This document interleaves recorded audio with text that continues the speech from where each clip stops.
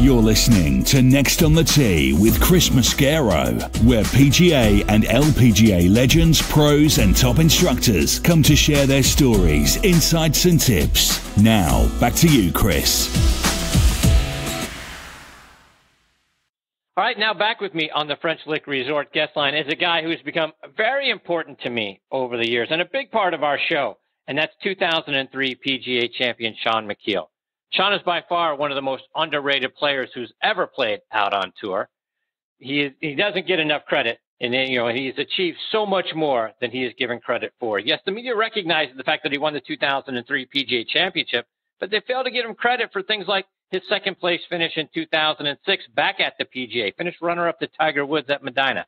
His second place finish at the 2006 World Match Play Championship after he defeated Tiger Woods in the first round, or his 20 top 10 finishes and his 57 top 25s. He's only the second player to ever record a double eagle in the U.S. Open, which he did back in 2010 at Pebble Beach. And after getting to know Shaun over the last several years, I know he's looking forward to getting out on the Champions Tour in January, and I'm certainly looking forward to rooting for him when he gets out there, and I'm very honored that he is back with me again tonight here on Next on the Tee. Hey, Shaun, how are you, my friend? Hi, Chris. How are you? Oh, fantastic. Thank you. So, Shaun, I wanted to start our time tonight by going back to your memories of this day 17 years ago. Here we are on September the 11th. So going back to 2001, a day that we're going to carry with us forever. It was a Tuesday, just like it is this year. I know you were coming off a tie for 34th at the Canadian Open that previous Sunday with the Tampa Bay Classic was going to be the next event on the PGA Tour, and that event, like the WGC Championship in Missouri the following week, both canceled. But wanted to go back to 2001 and get your memories of September 11th. All right. So, I mean, much like me, everybody, it's a tough day, a lot tougher for others than myself. But, just going back, I mean, I think all of us remember pretty vividly of everything that happened, where they were, what time it was, what they were having for breakfast, Anyway, I had was supposed to come back Sunday night from the Canadian Open, and we had I think it was pretty bad weather up there, so my flight got delayed till Monday. And it was a pretty early flight, got home Monday and got home from the airport and just kind of did my normal things. It was time to cut the grass. So I cut the grass, and I remember kind of going in, and I wasn't feeling particularly well, and ultimately ended up in the emergency room that afternoon with a kidney stone.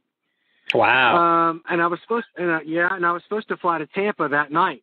So I delayed that trip until Tuesday morning. And Tuesday morning, I was out in the backyard walking my dog, and my wife came running out saying there's a plane that hit the World Trade Center.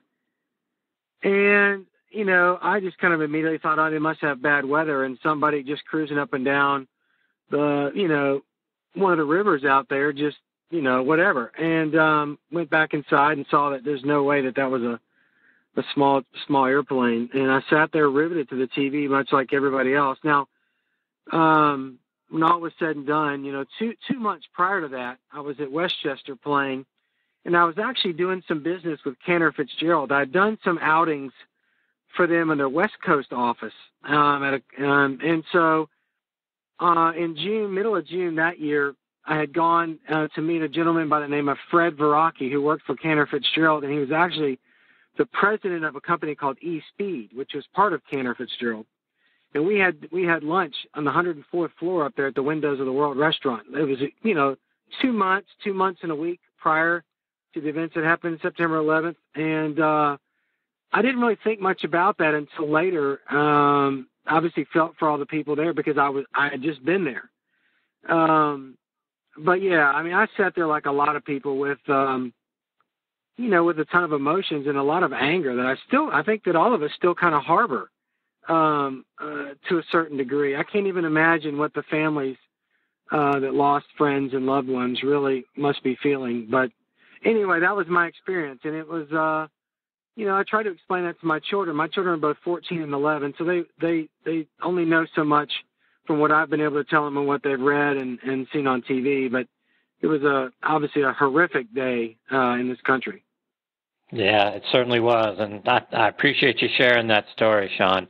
I know you and your dad are, both pilots. So I'm assuming that, boy, you must have had a deeper connection with what was going on. You talk about being riveted to the TV.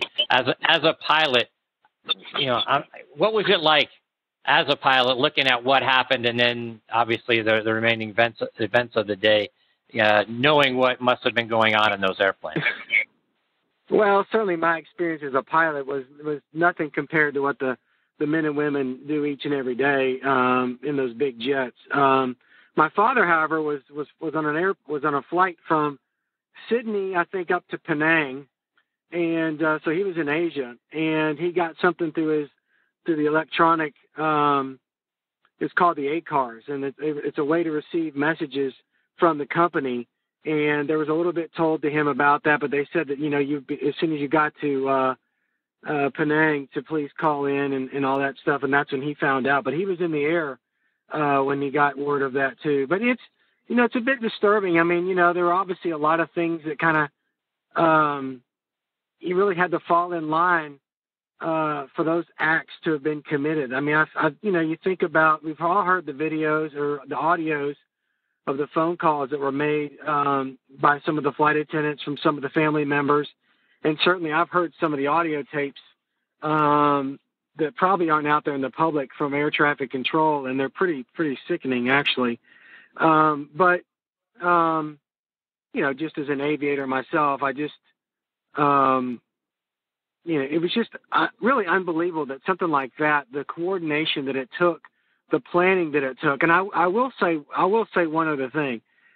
My sister was on a flight back to Oregon in May or June of that year, and she was sitting next to a person, just talking to him before the plane landed, and they asked if my sister, if she believed in any type of God. And my sister kind of thought that was a strange question from someone she hadn't even had a conversation with the entire flight. And that person said, well, you'll all meet your God very soon. And, she didn't really think much about it. And whether that person was someone that was, plotting these flights, was testing out the security, she doesn't know, but she got a really, really sickening feeling after September 11th because it took her back to that particular day of her flight. So, just really, all in all, it's just a sad day. I mean, it's just horrific. Yeah, indeed. And that's an unbelievable story. Thanks for sharing that, Shaun. Yeah. That's something, for your sister to have to go through and now remember back on. Amazing stuff. Yeah. Changing gears a little bit, Shaun. I want to look a few months ahead. As we get to January, you'll reach your 50th birthday. I'm imagining you're doing something that most people our age don't do, which is sort of count down the days until you get to turn 50 so you can go out on the Champions Tour. So, flash forward ahead. How excited, how much are you looking forward to getting out there in January? I am excited, and I've been looking forward to this for a long time. In my case, playing against the younger kids out there on the web.com, it really proved to be a challenge. There were a lot of things kind of in play. Losing my father at the very end of 2016 really was a shock, and I just had a poor attitude through 2017. Certainly there were a lot of things that I needed to take care of on his behalf, and as the executive of the estate, that took away a lot of my kind of desire to really want to get out there and compete. I just didn't have the desire to be out there playing, and that finally went away. But again, a lot of these young kids were out, and they're eager and they're ambitious and they're very, very talented players, and they're all trying to get to the PGA Tour. And I'm certainly seeing the writing on the wall for me as my career on the PGA Tour, as far as being an exempt player and playing any consistency out there was coming to an end. And I knew that. I could see that coming for a while. So I am excited. I'm excited for a lot of reasons. One, I think it will allow me to kind of get back out there and play golf with my contemporaries. I mean, every single tournament that's played out there, I would be willing to guess that of the 78 guys playing every week, there's probably 75 or 76 of those guys that I've played with at least once in my career. So I look forward to kind of getting back out there and playing with those guys, and certainly playing with guys my own age. There was a tournament this year, and I think it was in Mexico, and a couple of the guys out there, both kids. I mean, typically I'm the oldest player in the field, which is kind of sad in a way. You know, and I can't help but notice that the guys kind of look at me like, what is this guy still doing out here? So, but anyway, so we're playing, and one of the other players and the other caddy were talking about video games, and they were talking about Fortnite of all things. I don't know if you're familiar with Fortnite, but I sure am with my 14-year-old son playing. And I just kind of chuckled to myself, and I thought, wow, I'm really out of place here. They're talking about video games, and here I'm talking about joining the AARP here very soon. So it was it just something that I just kind of internally just kind of smiled and shook my head. And I actually I told that story to Aaron Rodgers back in Greenville in May. We were playing the Pro-Am event, the BMW tournament there in Greenville, and I was paired between Aaron Rodgers and the two guys that played on the U.S. curling team that won the gold medal. So every par five, it's playing slow, and I get to one hole and I come up to Aaron Rodgers and we're talking, and we knew each other a little bit.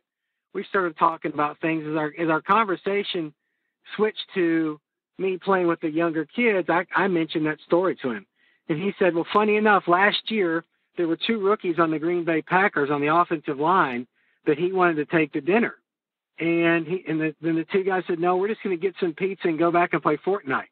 And so Aaron, now he's a young guy anyway, but he kind of said the same thing. So we both had a good laugh about that. But that's just, circling back. I mean, I'm really looking forward to the opportunity. And as I've said on this show, I've kind of got lost in a lot of, certainly a lot of self-pity, I suppose, for just the way that my end of my PGA Tour career has really kind of gone. Some of it is self-induced, admittedly. Some of it is just, bad luck with the shoulder and my heart issue and stuff like that. Losing both my parents, it really took a lot out of me. And to be able to compete at a high level, you really have to be all in. And I wasn't. And I think, and I blame myself for that. So I don't blame, some of the things that have happened to me. I think, you got to kind of pick up the pieces and you got to move on. And if you don't, you get lost in the shuffle, kind of like I have. But I do look forward to playing, starting in February. So, Shaun, you played in the Barbasol Classic back in July, shot a second round 69 and barely missed the cut at the PGA Championship last month. So to that end, what's the state of your game? How are you approaching the fall to get geared up for January or February? Well, I've certainly been playing a lot, going back to Kentucky. I mean, I played probably about as well as I could have played. I didn't make any putts. It was really kind of sad. And I think that's one of the things that I've noticed with my game is I'm not making the birdies that I used to make, whether that's nerves or whether that's just vision and not seeing the greens or lack of confidence or all three, who knows. But it was a bit disappointing there to finish. I mean, I made the cut, but I should have played a lot better than that. And in the PGA, it was a tough course for me. It was long, but my game is actually okay. But again, I think I've just kind of caught myself looking forward to age 50. And I think that's been some of the problem in that I've looked too far ahead. It's kind of like these football teams looking ahead to their next opponent rather than playing the one they've got that particular day. And I've fallen prey to that for sure. But, the state of my game's okay. I'm trying some new equipment, maybe trying some new shafts. Looking at some golf balls and things like that. So I'm kind of in testing mode, and I'll probably do that for the next month or so. And then come middle of October, I'll probably head down to Florida and start practicing for a couple of months, getting ready. So, as you just mentioned, looking at different shafts and balls and stuff like that, are you Are you an equipment free agent right now, or what do you got going on in your bag?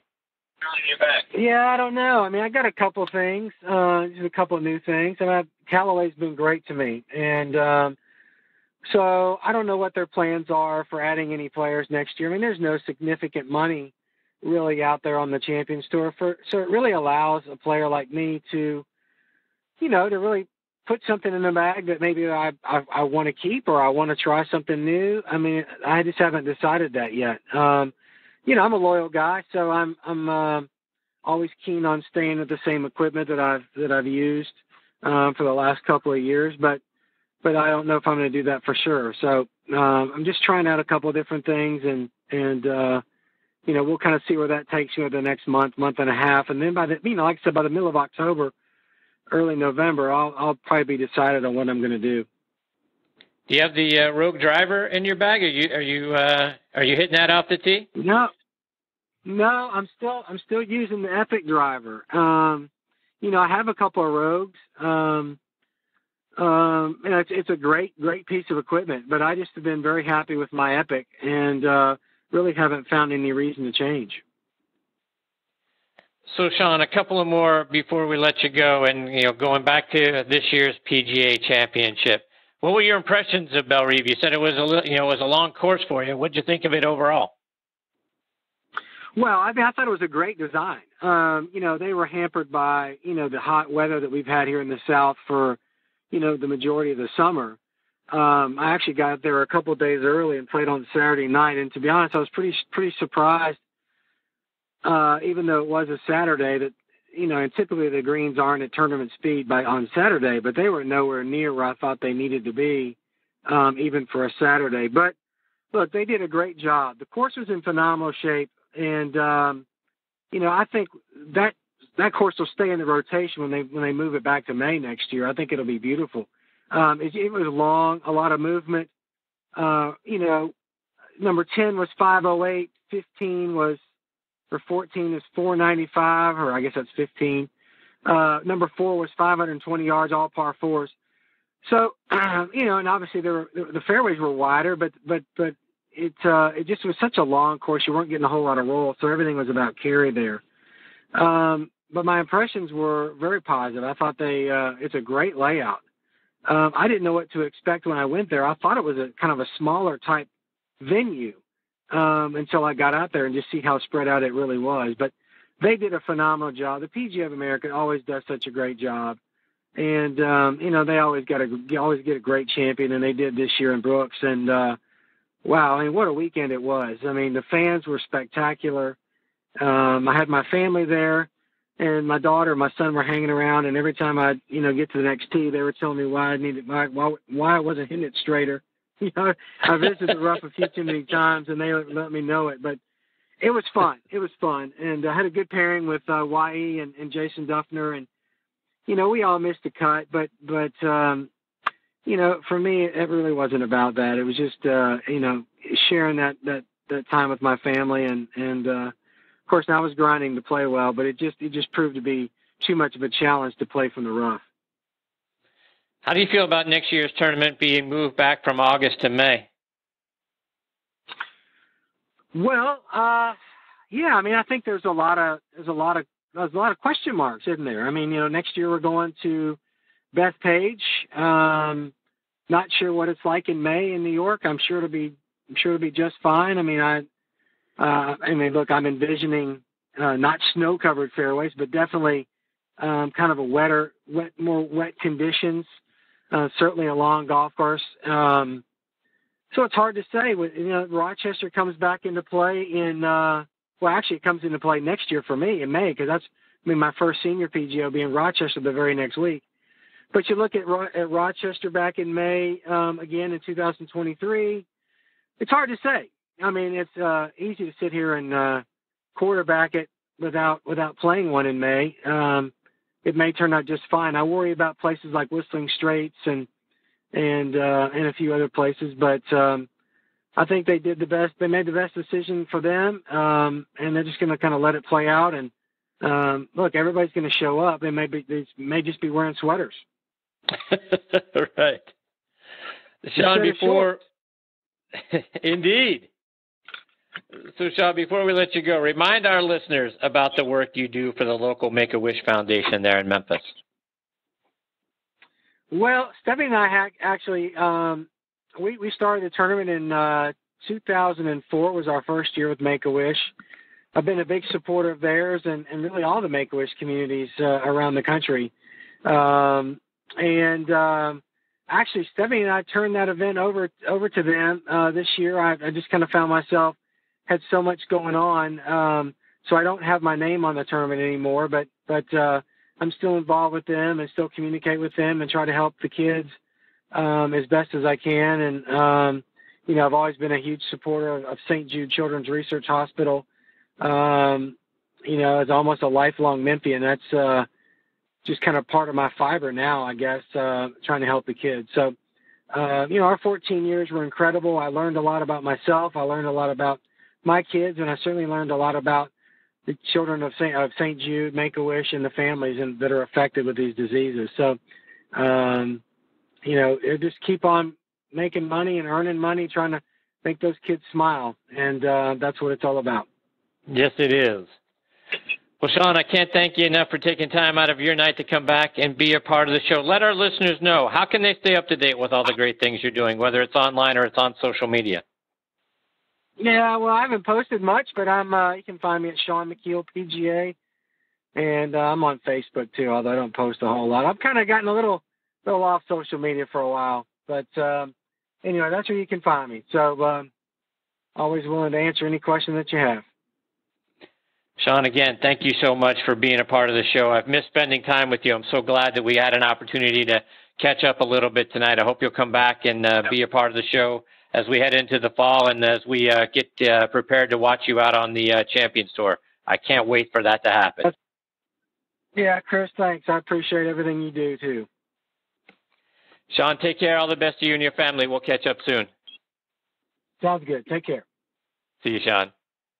That's 2003 PGA champion Shaun Micheel, and just one of the most wonderful people you'll meet on this planet. So has always done a lot for the Make-A-Wish Foundation. And then, as I say, folks, at the top, one of the most underappreciated players maybe in the history of golf, and we could certainly talk about that with my next guest, Peter Kessler, when he joins me here in a moment. But a guy that, very nearly was a two-time major champion. Again, finished second to Tiger at the 2006 PGA and finished second at the 2006 World Match Play Championship after defeating Tiger in the first round. So Shaun has done a lot of great things. Very much looking forward to rooting for him when he is out on the Champions Tour come next January or February.